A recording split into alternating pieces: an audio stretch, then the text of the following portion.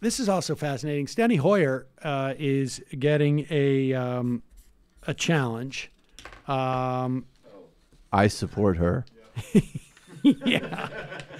So that's the end of the segment. Steny Hoyer, exactly.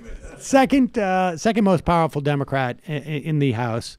Often at odds with Nancy Pelosi on some issues, which tells you something. This is a guy. If you thought Joe Biden represented credit card interests and corporate interest, let me introduce you to Steny Hoyer, and he is in Maryland's 5th congressional district.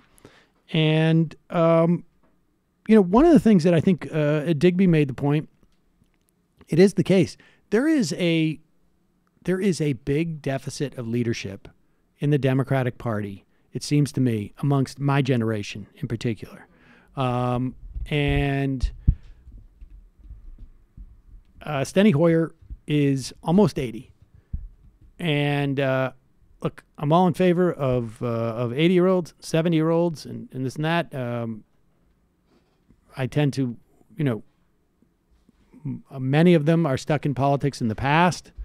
But it's quite clear that the future of the party lies in people who are in their 20s and their 30s to a certain extent. But for some reason there's a huge deficit of people in their 40s and 50s. I have theories about that, but nevertheless, people in their 20s seems to be the only ones who feel like who actually, it's almost like they actually have that audacity of hope.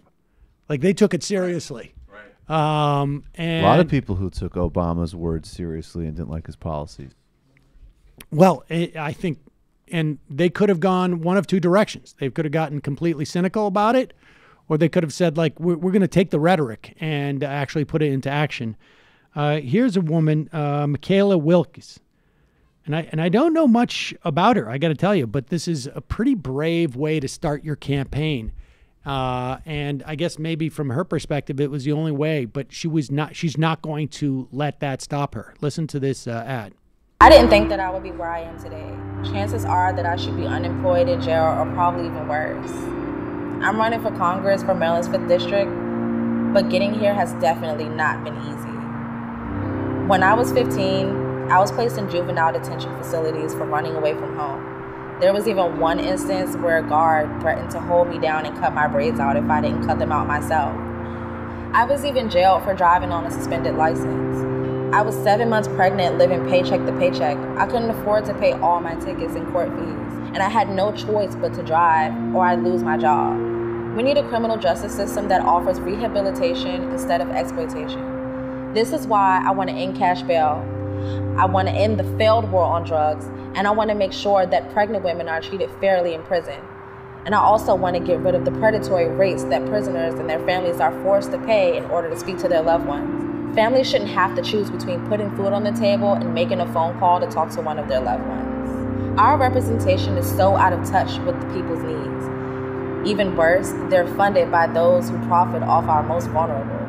Check out the rest of my platform online because we've got a lot of work to do. I'm Mckayla Wilkes, and I'm running as who I am for who we are.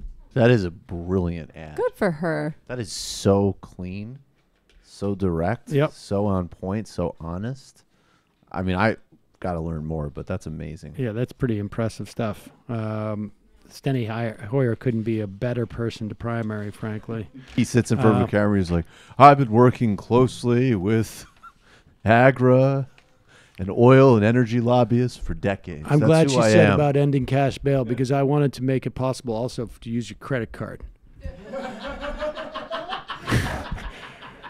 Apple Pay. Yeah. Why Apple is there any reason we can't use Venmo to take money out of people's accounts? We're working with Jack Dorsey. He's got a new proposal here. Part of the problem is that we only allow 30% interest rates on bail. And so what I want to do is jack that up to 65%. I'm going to introduce a segment, a program called "Positive Tweets About Moderate Democrats for Bail." Man, Steny Hoyer is such trash.